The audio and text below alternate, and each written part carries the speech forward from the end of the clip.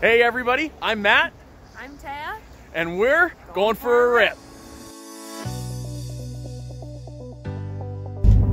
So, I mean, I guess we could talk a little bit about the vehicle that we're in today. You picked this one out.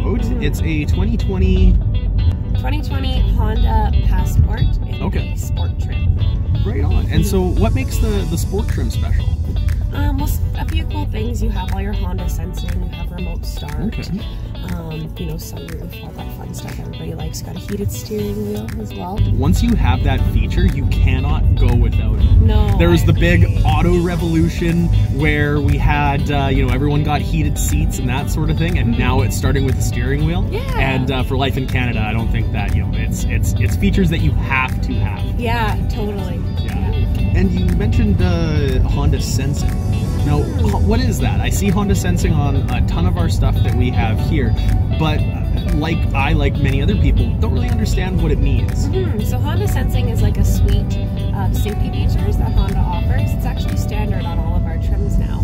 Really? Yeah, which is really cool. So you have your lane keeping assist, your forward collision mitigation, which basically applies the brakes if you're getting really close to a vehicle in front of you, so that you don't hit them so hard. Right. And we've got lane departure mitigation as well. So if you were, say, driving into the ditch, your vehicle's going to be able to tell, so that it'll kind of apply the brakes so you don't go into the ditch so hard. And you save 10% on your insurance. Has all those features in the vehicle as well. No way. Yeah.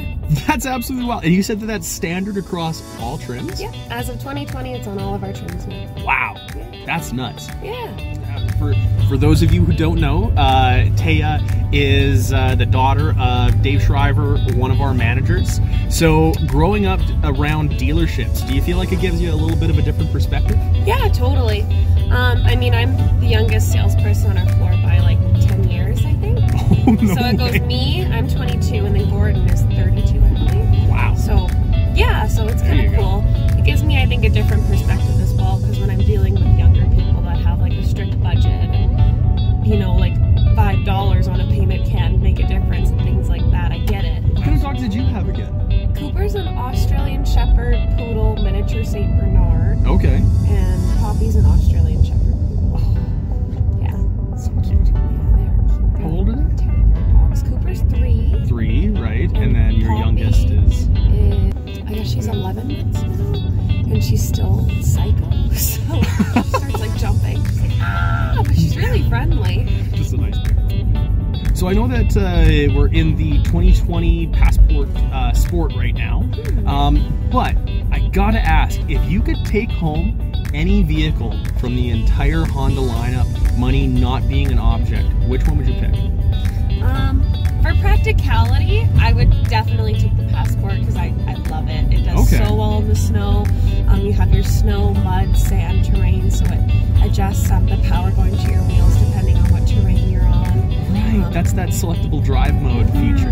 It's huge. You have so much cargo space in it, and it feels really safe driving it, and it's awesome. But I mean, if I was going to take a car home for fun, I would take the Type R. The Type R? I think everybody would take the Type R. Yeah. Thanks for watching, and we'll catch you guys next time.